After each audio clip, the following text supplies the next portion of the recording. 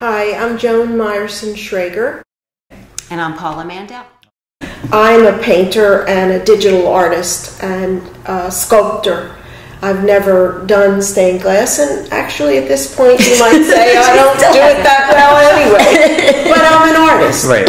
And my love of art, my love of design and creativity, and my love of the kids has made me part of the stained glass project.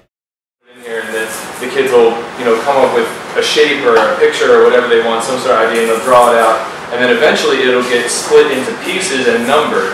And so here are two that were made last year that you can actually see. Sharon Katz, a Grammy-nominated singer-songwriter, and her mission in life is to bring music to people to heal, and she works with children. So I kept saying on the trip, I want to do something with my art in the community to work with kids. Very limited experience with devoted family life. I would say limited almost to nil. Yes, this one guy, I keep trying to urge the, I realized last week that he didn't want to say, I don't know what to do next. He didn't want to say that. It was going to be hard. How do you make this circle? What do I do?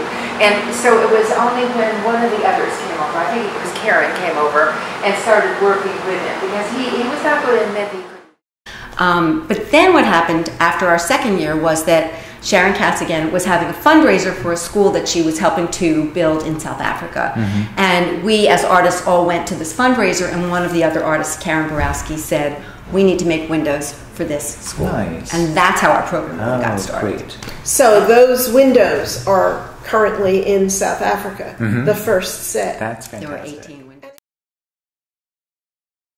But there's something that happened that I will never forget as long as I live, and that is one of our boys who had a really rough blow in his life and we've been in touch with him all these years, even now that he's not in the program, but he called Andy, under 30 years old, the father he never had.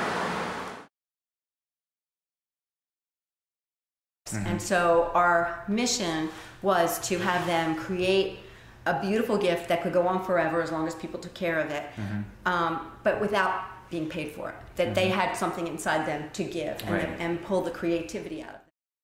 One of the most important things that we do is that we offer them the ability to have a one-on-one relationship with an adult, and an adult that's outside their family, which I think is really important. Which is so great. I mean, there is certainly a big stained glass component to what we do, but I think it's also about imagination and thought and coming up with an idea and then carrying it to fruition. I think that's. We feature the students that have created the windows in photography, so that so that people really see tangibly this is how it's done. I think one of the things that really affected them is they see when they finish the windows and they present them, they see how amazed people are and how appreciative people are, and it's sort of it's sort of role reversal. It's like they get to be the ones who are doing a great thing for somebody else and getting the appreciation, instead of vice versa.